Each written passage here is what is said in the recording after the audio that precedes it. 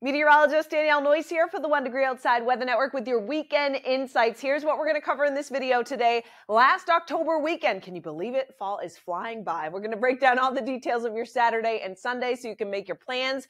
A lot of buzz about a nor'easter next week.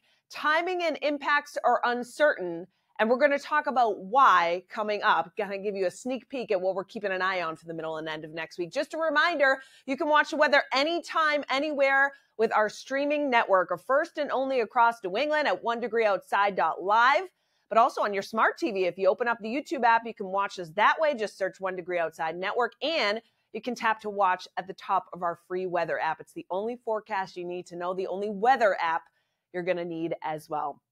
All right, let's start with the coastal storm next week. Kind of give you an overview, and then we'll get into the nitty-gritty of this upcoming weekend. Why am I showing you a zoomed out view of the West Coast and Alaska? Well, believe it or not, some of the pieces of energy that will feed into our storm next week are actually in the Gulf of Alaska and out in the central Pacific. There's a big upper level low spinning in the Gulf of Alaska in the next couple of days. These pieces of energy are going to come into the Pacific Northwest, dive into the central United States. At the same time, there's an area of low pressure moving through the southern plains that will continue to spread east slowly. Also in play, another upper level low that's actually spinning in eastern Canada and will retrograde. That means move from east to west over northern New England as we head into the start of next week. So that 1, 2, 3 pieces all coming together along with a tap of Atlantic moisture. How all of these pieces interact are going to be the determining factor in the strength, the position, and the timing of the storm. So there are some scenarios where we get areas of rain to fill in on Wednesday and into Thursday, but then some of this energy does linger into the end of next week and next weekend. So obviously Halloween, a lot of cities and towns with trick-or-treating. We're going to keep you posted, of course, but that's why with so many pieces of energy coming together and the tropics, which we'll talk about in a second, there's so much uncertainty. We're still obviously several days out ahead of the storm as well. Until then, we do have an area of low pressure in the southern plains, warmth out ahead of it, tapping the Gulf. So areas of showers, thunderstorms are going to spread east for Saturday and Sunday. So an active weekend all the way from Texas stretching into the Tennessee River Valley. Areas of heavy rain, localized flash flooding, and some strong to severe thunderstorms. For Saturday, that risk is greatest from Austin, Texas to Houston to Galveston and then over towards Baton Rouge. And then during the day on Sunday, it's a slightly lower risk, but still from Baton Rouge over to New Orleans, up towards Jackson, Mississippi, and over towards the panhandle of Florida and far southwest portions of Alabama will have a risk for some strong to severe thunderstorms. So relatively speaking, our weather's quiet.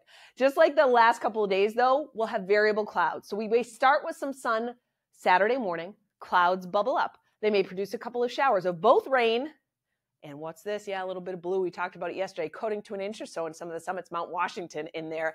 Far northern Coos County may have a couple snowflakes that mix in, but no accumulation. And then as we head during the day on Sunday, sun and clouds building up, mostly dry. Monday, some coastal clouds, could be a shower in the Cape. That's that energy kind of pinwheeling back towards us with the onshore flow taking hold too. That may mean a lot of clouds during the day on Tuesday and some pockets of drizzle or some showers, particularly in southern and eastern New England during the day on Tuesday. And then as we zoom the view out, here we go. Multiple things going on. Wave of low pressure down to the south, storm center developing, energy feeding into it as that trough digs out. So we'll watch the timing of the coastal storm as we head into the middle and end of next week.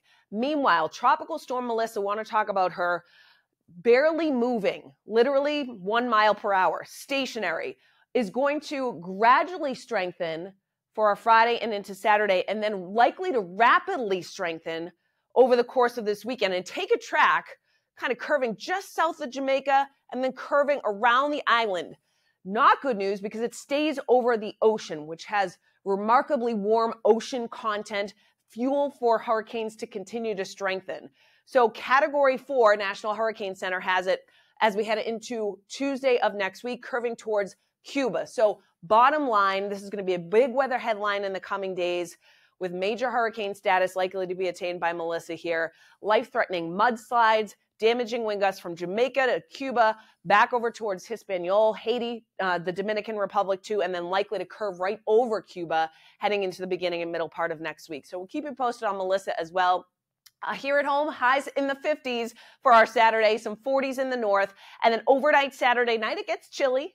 Widespread 30s on the map, some upper 20s in far northern New England with variable clouds. Sunday, similar story. We get sun, then the clouds build in. I'd say either side of about 50 for most of us, and that includes down at Gillette Stadium for the Browns coming to town. Upper 40s to low 50s, so that's what you want to dress for. Some breaks of sun, a lot of clouds, wind not an issue, so no weather-related issues for the Pats down at Gillette. Monday, more clouds. There we go, 40s to lower 50s. Again, that onshore breeze kicking up, so essentially a nor'easter here with that wind, 10 to 20 miles per hour on Tuesday. We may see some higher gusts, particularly as that storm center develops and strengthens by the middle part of next week, particularly along the south coast of the Cape. Couple of pockets of showers and drizzle likely. So lots to watch in the days to come. We'll likely have some more information on our membership community where we do live streams ahead of storms and give more info, hoping to put out a podcast as well. Check it all out. We've got 4 membership levels at membership.onedegreeoutside.com. Want to give a shout out to our 1 Degree Outside champions, Gate City Reflexology and Massage, new website, feel good inside and out, whole body wellness rooted in care up in Nashua, New Hampshire, and O'Brien's Garden Center in Danvers, Massachusetts for all of your gardening needs. Thank you so much for your continued support, not only to our 1 Degree Outside champions, but each and every one of you on this list, which continues to grow. We appreciate all of you. Have a wonderful weekend. Be sure to check in for Weekend Edition Saturday morning.